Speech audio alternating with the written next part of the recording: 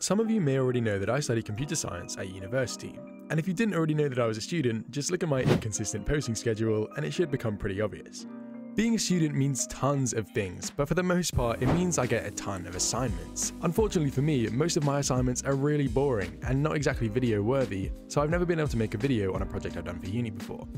However, that said, my newest assignment is actually really interesting, and we need to create a custom controller for a video game. So I figured why not kill two birds with one stone and create a video while doing my assignment. So what's the plan? My idea is to create a Submarine game with a custom Submarine style control panel. Not like the controller related to a recent tragedy, but a cool one. The gameplay will be simple.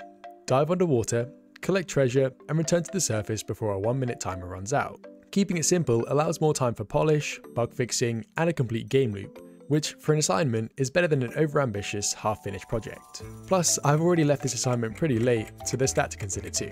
For the controller, the plan is to use an Arduino Uno, which is basically just a tiny little computer that you can program to control certain electrical components. It also uses a USB cable to get power and load code, which is obviously pretty important since we need it to work with my computer. I created a quick sketch of exactly how I wanted the controller to look, and then, using a useful resource called Tinkercad, I created a diagram of all the components I would need. This is the Arduino, which is the powerhouse of this controller. The big white cube is the breadboard, and we can use this to connect all of our components to the Arduino. These two things are potentiometers, which essentially act like variable resistors. One will control the submarine's up and down movement, and the other its rotation. You can imagine these like turning up or down the volume in a car radio. In the middle are these 3 buttons. I know that one will activate the grabber to collect loot, but I haven't decided what the other 2 will do yet, but since they come in packs of 30, I figure why not at least use a few of them. Lastly, the radar. I could use a screen for this to show some cool radar graphics, but those are pretty expensive, so instead I'll likely be using LEDs that get brighter as you get nearer to treasure. Hi, this is Future Hawks here editing this video, and I've just realized that submarines actually use sonar and not radar. Unfortunately, I say radar throughout this entire video, and I refuse to re-record the entire script, so I apologize in advance. Finally, I'll create a nice little casing for all of these components with 3D printing, since the university has a bunch of printers in the robotics lab, and 3D printing is just a cool and fun thing to do. Plus, rocking up to my lecture and showing off a cardboard box with a bunch of wires in it is kind of lame. I ordered all of the parts I needed online, and then got to work in Unity creating an extremely basic submarine controller. As you can see, we have these 2 sliders in the inspector, and these will act as the Arduino inputs while we wait for our actual components to come in the mail. If we move them around, you can see how the controller will actually work, and by doing it this way now, it will save me time in the future when I go to translate the Arduino's inputs into the actual game. Before the components actually arrive, however, another important step is to 3D model the casing. Thankfully, everything I ordered has exact measurements and diagrams, so we don't even need to measure them by hand, and we can actually get started before they even arrive in the mail. So, pulling up Autodesk Fusion 360, it's time to get to work on this controller. Using a sketch I did earlier, I started to work on the model. I added spaces to the left and right for my potentiometers. You can see here that one of these is actually going to be a linear potentiometer, which is basically just a slider, and the other one is a rotary potentiometer, like the one from the example earlier. I then created the holes for the LEDs and the buttons, before realizing that I actually need to be able to open this box up to put the components inside. So I pulled up a tutorial to figure out how to create some kind of sliding contraption thing to get into the box. And this is the final 3D model, all sized up and ready to go. So now all I need to do is send this off to the robotics lab to get 3D printing.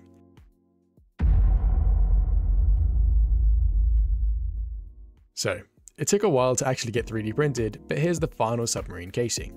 As you can probably already see, I've jumped the gun a bit here and stuck in all the pieces using some super glue. To be honest with you all, I was planning on recording this whole section as a time lapse, but I had to solder everything in the robotics lab, and with so many people in the room, I got way too embarrassed to pull out my camera. However, there is still the issue of wiring to overcome, as at the moment, we basically have just 101 random wires falling out the bottom of this casing. Before I can get to that, however, you might have noticed this pretty cool desk that I'm using right now. That's right. This video is sponsored by Flexispot, who have generously provided me with their incredible adjustable standing desk, specifically the Premium Series E7. And let me tell you, this desk has been a game changer for my work, since sitting at the computer all day making games and videos is pretty brutal on my posture. Before I'd even got the desk, I was worried about assembly. As you'll see in this robotics project, DIY isn't exactly my strong suit. However, setting up this desk was surprisingly easy, even though the manual recommended using a drill and getting a friend to help, which are both things that I don't have. Armed with 1 screwdriver, no friends, and the tools that came with the desk itself, I would say assembly only really took around 20 to 25 minutes, and it was ready to go before I'd even started planning where in my room I was going to put it. Now let's talk about the desk itself. It features a sleek keypad with an LED display that shows the current height of the desk. You can place this keypad on either the left or right side, depending on your preference, and it allows you to save up to 4 preset heights, making it effortless to switch between sitting and standing at the touch of a button. The dual motors are both quiet and fast, ensuring smooth transitions between heights. Plus, the desk is extremely stable, which is pretty crucial when you have all of your expensive PC parts on top of it. There are tons of cool bonus features with this desk as well, for example, a little hidden USB port for charging things like your phone, an anti-collision system in case you accidentally leave something under the desk, and a nice cable management tray to keep all of your wires nice and neat. However, by far the most important feature of this desk is that it's just good for you. Standing instead of sitting helps with tons of things, such as bad posture, blood circulation, and back pain, which are all things that I will definitely end up with by the time I'm 30 without this desk. With all that said, I highly recommend giving this desk a go. I'll be adding a link in the description to the desk and the Flexispot website if you want to check it out and get one for yourself. With that said, let's get back to the video. Okay, so back to the task at hand, wiring. Now there are a few things to watch out for when wiring certain parts, and unfortunately for me, it's not quite as simple as Lego since each part has different requirements. I'll use an LED for an example of this. As you can see from this image, LEDs have 2 metal prongs coming out of them that are known as leads, with one a bit longer than the other. The longer lead here is called the anode, and the shorter lead is the cathode. For the LED to actually light up, power needs to flow from the anode to the cathode, and if you connect it the wrong way around, then you basically just have a glorified piece of coloured plastic. Another thing to watch out for is current. You need to use a resistor to ensure your LEDs don't burn out from having too much current flowing through them. The resistor limits the amount of current that can flow through the LED, protecting it from damage. Finally, because we want to be able to control the brightness of the LEDs, we need to ensure that each LED is connected to one of the ports with a squiggly line next to it. This squiggly line represents a PWM port, which you might be familiar with if you've ever built your own PC, but essentially this allows us to control the amount of power going to the LED. By adjusting the power, we can make the LED brighter or dimmer as needed. So I'm just going to go ahead and cut to all of this wired up, because I imagine this is going to take quite a long time to figure out, and to be honest with you, I'm pretty scared to record it since I know something is definitely going to go terribly wrong. It all went terribly wrong. Okay, so it's now 2 days later and I'm pretty happy to tell you that everything is working correctly. However, I'm sure you're all very curious as to why wiring took 2 days. And the honest truth is because I don't tend to think before I do. So, allow me to just give you some rules to live by if you ever try and do something like this yourself. Rule 1. Make sure to test your components actually work when you get them. Rule 2. Don't superglue anything down before Rule 1. Rule 3. Don't let the superglue run down the side of your buttons, completely gluing them in place while also making them impossible to click. And Rule 4. Always have a spare component. I would go into detail on how wrong everything went, but honestly, if I have to think about it again, it might bring me to tears, so I'll give you all the creative liberties to imagine the situations that have unfolded over the last couple of days. Thankfully, I'll never have to do it again, and it's back to my comfort zone with some scripting. The first big job here was to create a script for the Arduino. There are 2 things that the Arduino needs to be able to do. 1, it needs to be able to read the inputs from the controller and send them to Unity. And 2, it needs to be able to receive some values from Unity and then output those to the LEDs. Using the Arduino IDE program, I whipped up this super basic script. At the top here are all of my variables. These contain each port that the components are connected to. The setup function here does what it says on the tin, and make sure all of the buttons and LEDs are ready to go. Finally, we have this loop, which I actually can tell you about. Firstly, we are creating 5 new variables that simply read the current value/state of all of the components.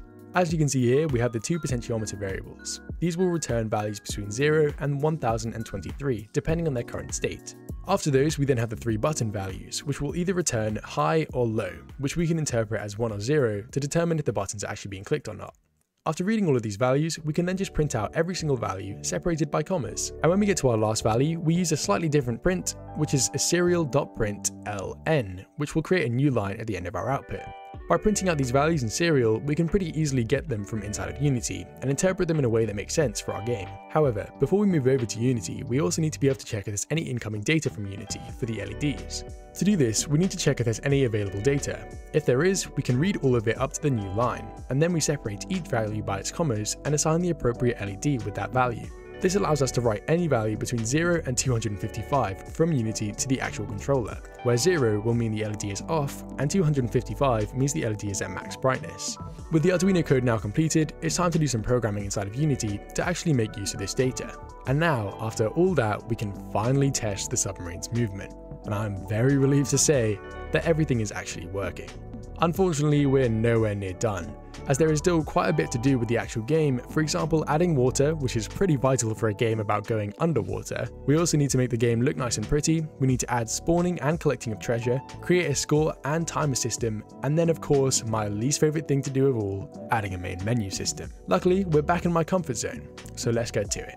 To start with, I created a super basic map generator. Basically, all it does is spawn a bunch of vertices using a marching squares algorithm and some Perlin noise. Then I added some pretty water with a custom shader that I made that gets darker the deeper you go. The reason for the darkness was because I decided the middle button would activate some lights in the submarine, which felt like an easy solution for an otherwise useless button. Then I created a little loot manager to spawn loot in the scene, and made it so the submarine can collect the loot when it's above it and close by. This adds to a hidden score value, which is revealed at the end of the game, and each bit of loot has a random score applied to it at the start of the round. All the loot is spawned randomly around the map, and I made sure to get the LED radar system actually set up to detect where the nearest loot is. As you get closer to the loot, each LED turns on in order, and lerps from super dim to max brightness the closer you are to treasure. I also added a timer that simply counts down from 1 minute, and when it gets below 10 seconds, it will warn you to rise to the surface. If you make it to the surface in time, you're rewarded a score, but otherwise you get this little message that says your score was lost to the sea because you died underwater. Finally, I added a panic mode to the last button that activates a balloon that will pull you up to the surface super quickly. This is really useful in case you ever find yourself deep underwater when the time is getting close to 0. And just like that, the game was basically done. I also added some little bits of extra polish, like a little rain particle system to make the game look nicer, and just some general quality of life features, and then it was time for the dreaded main menu. Thankfully, the main menu was actually really easy. I didn't add a settings menu because why would I bother, but I did get to set up the Arduino so that you can click the buttons on the controller to click the in-game buttons. I also added a high score counter to keep track of the best score, and finally a little tutorial that runs you through the features of the game, which felt pretty important since my controller has no instructions on it. And with that now finished, the game was complete. I completed the rest of the assignment, which was basically just a boring write-up, and handed it in with 12 hours to spare. There are tons of things I would have loved to have added to this game, for example some kind of hazards, some nicer particle effects, and I would have loved to have made it so the controller was a bit more interesting. However, all things considered, it worked out pretty nicely, and I can always come back to the project in the future to add some new features to it. With all that said, here's a final run through of the game. Thank you so much for watching this video, and I'll see you all in the next one.